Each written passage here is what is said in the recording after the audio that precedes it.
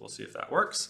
All right, so what we're going to do first is I've created this little web page here. It's just test.html. It's a copy of the syllabus. So I've just copied and pasted the HTML from our own class syllabus into a new document. I put it in a directory all by itself, so you'll be able to see. So if I just list that directory, there's a single file, test.html, and the contents are just the contents of the syllabus, which the syllabus is created with this kind of crazy content management system, so it's all complicated. But fortunately, we don't have to really worry about that. What we're going to do is look at the code, but not really look at it too much. And we're going to add one thing, which is we're going to add our own JavaScript script to this. I'm just going to type script, source, and then it's going to be a file that's in the same directory. So I'm just going to say example.js. And now I have a reference to a script, but that script doesn't exist. So I'm going to go create it in our same directory here, the one that includes test.html. So lots of ways to do that. I want to make it example.js. All right, so now I have my blank text file, just a blank text file there. And it's included in this page. So that means that I can now, when this page loads, this script will run and I can do various things. So, you know, standard hello world kind of examples, like I can do alert, hello world. If I type that, save the file, go back to the browser, reload it. Hello world. Yay, script works. I should warn you in advance. When I make mistakes, it's all just to see if you're paying attention. So, so please pay attention. Another kind of variant on a hello world, which might be useful for your own debugging, is we can write messages that don't pop up as these modal dialogues and block the whole web page, but we can write out console messages. So I can say hello world, say that, save that, and then I refresh the page. Nothing appears to happen, but if I get into the developer tools, so one way to do that is to go to right-click anywhere on the page, go to inspect, and then console. You'll see my hello world appears there. Make that a little bigger. All right, so that is our kind of basic. We have a script now. One of the things we'll want to make sure we do when we start actually manipulating the content in the web page is we want to make sure that the whole web page has loaded before we start doing that. And so it turns out there's various ways to make sure that is true, but we're going to be using jQuery, which is a library, a JavaScript library that kind of makes some things easier, more straightforward to do, and work across browsers too. But and we're gonna basically say don't call our code until the document is actually ready.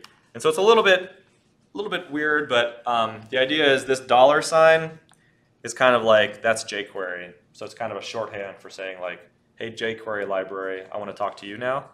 And then we start referring to something in this page. And in this case, we're just going to refer to this special thing called the document, which is just the whole document. And we're going to say when it's ready, run this code right here. And so anything we type in here won't happen until after the document has loaded. So a lot of things, like if I just put a console log, hello, now, again. If I do this, then it really won't seem like it changed too much, because that didn't depend on anything in the page loading. What the difference is that if I start, say, looking for images on the page, if I call that before the page loads, there won't be any images because the browser hasn't loaded them yet. If I call it after the page loads, then those images are now kind of in the browser knows about them. So we can do something like that. We can say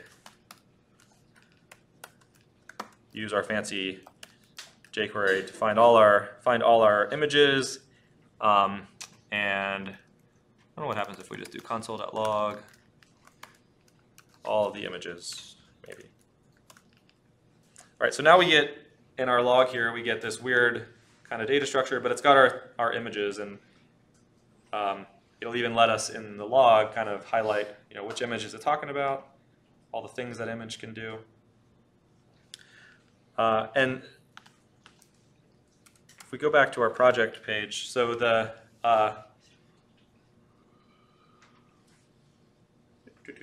all this is basically boilerplate to get your extension running, which we'll cover in a bit. Let's say we want to change how say something looks. So what if we want to add, I don't know, we want to add a class. Maybe we want to make all of our images, I don't know, have a big red border around them or something. We could do that with the combination of CSS and JavaScript. So we have to go back to our HTML page here to do this. We have to add in our style, we can add a new class.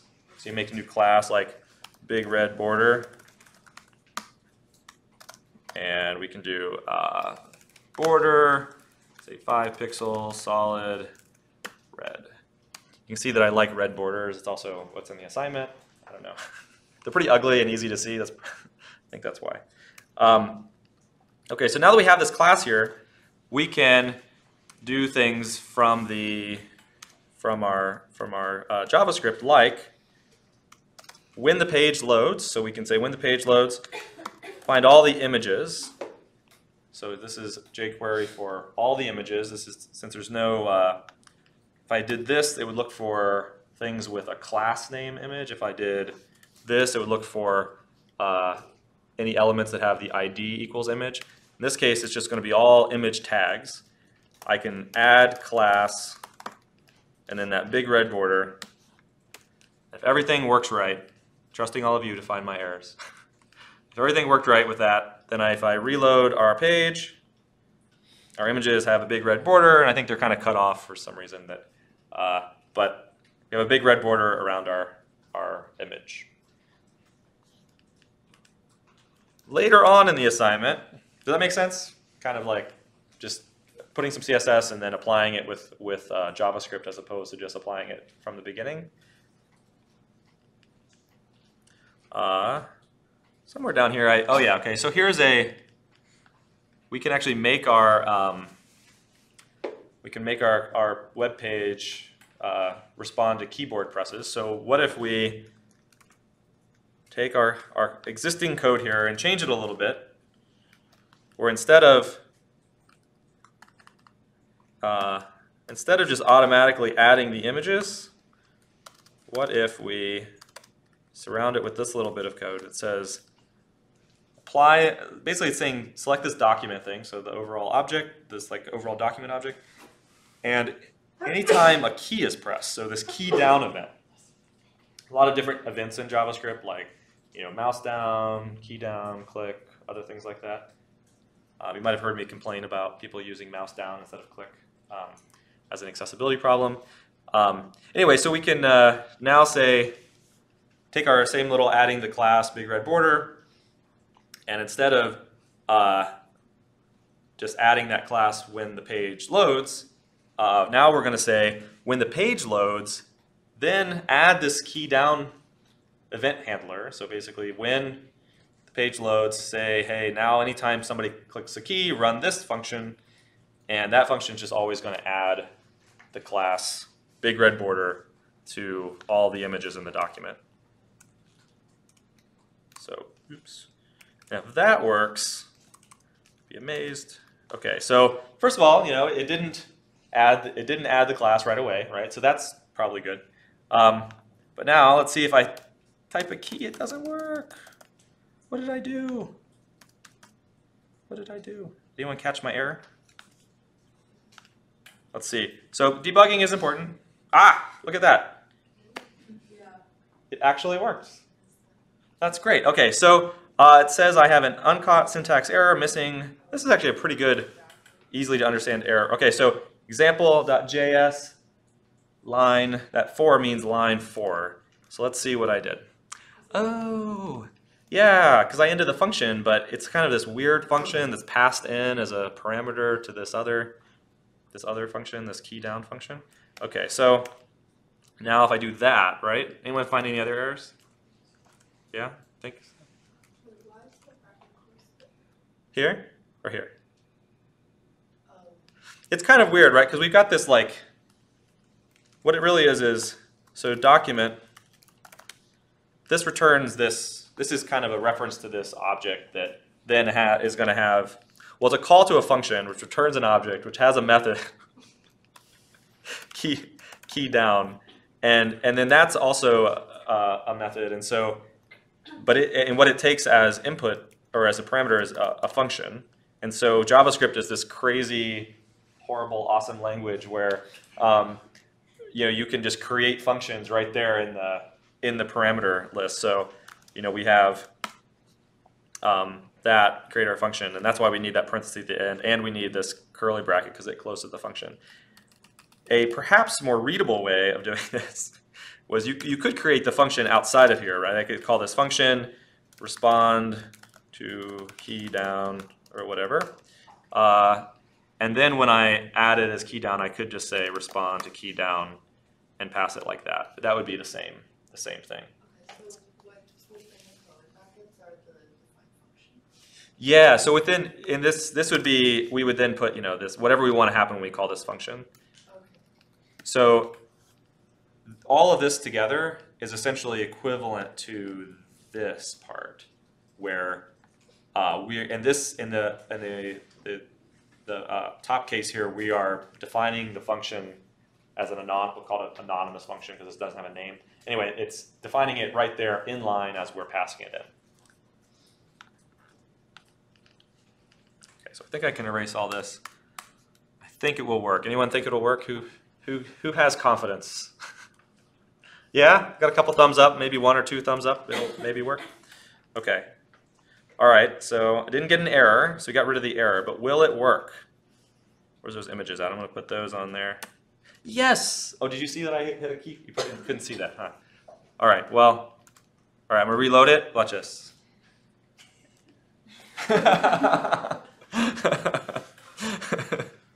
Great. Okay, so now we have this little JavaScript program that when the page loads, adds this thing that listens, that waits for people to press the key, and when they press the key, it adds this new class, the CSS class, to all image tags to give them this big red border.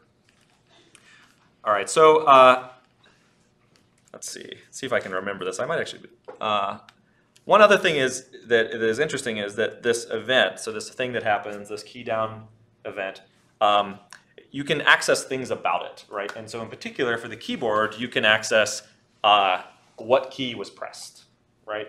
And so we might want to use that to make it so different things happen based on what key you press. And so if we want to say, maybe if we only want to add this border when the B key is pressed, for instance. So we can say if ev dot, I think it's key code or something, equals, I actually don't know. Unfortunately, you have to use, there's some way around it, but you have to, as far as I know, you have to use the ASCII code for the key. So what I'm going to do is cheat here a little bit and just log out use the console log to tell me what key code I'm pressing. So I've used my own code to get a sense of this. So I've reloaded it. And now what should happen if I got that name key code right? Okay, so every time I press a key, it's giving me the code that's produced here. So if I want to, I've just been pressing random keys, but if I want to see what the B key, for instance, key code is, I can press B. I can see that it's 66. lucky 66. And I can then change this to if key code equals 66, then, oops, I'm really more of a spaces for indentation kind of guy, but I can now say if the key code equals 66, add this big red border class to the image. So now what should happen, if I reload this, is I should be able to press a whole bunch of keys. Nothing should happen. Well, that's a space. It does something else. And then I should be able to press B, and it adds that big red border. Okay, cool. So then, what if I want to, let's see, what would I want to do? Maybe I can add another one, or maybe we should toggle it. Maybe we should see, yeah. So for the big red border, did you say that like you have a CSS code separately that? Yeah. So the only reason that works, that big red border was a name just made up by me and put in here in into the web page. Yeah. Otherwise, that doesn't mean anything. And we could change it. We can make it sad. It's blue now. That would be really confusing right now. It says big red border, but it's blue. Anyway, different kind of inaccessibility. Yeah, so blue. I believe. So another handy dandy thing to be able to do while you're kind of developing your code is you can actually type commands right here into the console. So I can type this. I was interested to see, I think there's a has class method, big red border, but I don't really know if that's true. So I'm going to try it. Okay, so the images have this class, big red border, but they don't have, say, big red border 2 because I didn't define that. And so one thing we could do is we could make the B key, instead of always adding the border, we could have, say, the key toggle, whether the border is on there or not. And so we could do that with, we go back to our file, back to if image.has class big red border. If it has it, we actually don't want to add it, so we're going to do something slightly different, which is remove class big red border. Okay, else. Oh wait, I messed up a little bit. All right, so now I got to add my key detector thing here back.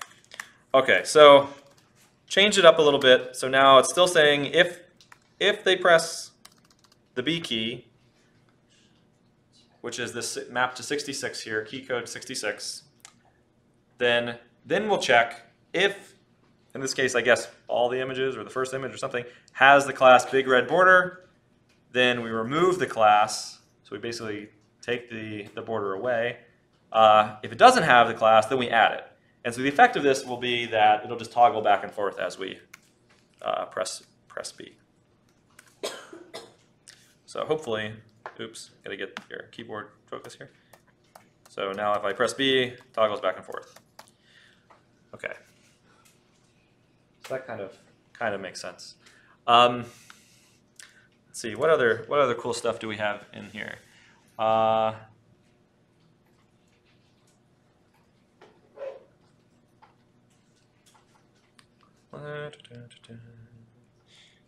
Well, we could play with actually speaking something. That's kind of fun.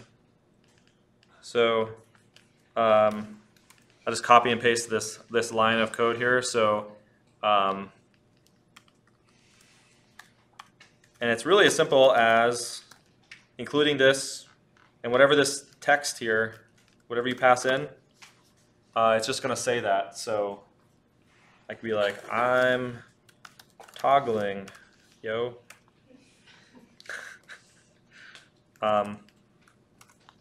And it should Oh no, I messed up my audio again. How to do it? I'm toggling you.